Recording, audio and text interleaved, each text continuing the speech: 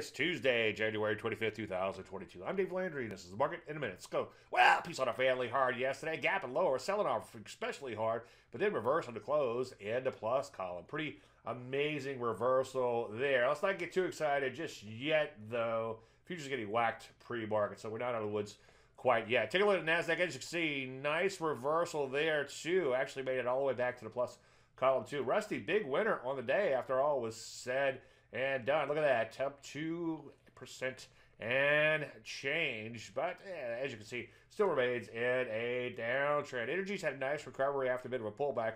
We are starting to see some setups here, so that's pretty interesting. Metals and mining, though, beginning to fail, so I'm not going to get too excited about going after anything there. Financial sold off hard like the market, as you would expect, but then reversed to close well and then the plus column. A lot of other areas, he tried to say, have similar patterns, such as retail. So what do we do? Well, I think if this market bounces a little, we'll get quite a few shorts setting up. If it comes roaring back, then obviously we'll just go back to getting long. For now, mostly sit on your hands. Maybe take a look at some of the strong areas like the energies. Any questions, as usual, DaveLandry.com. I'm Dave Landry, and we'll start in 1 minute.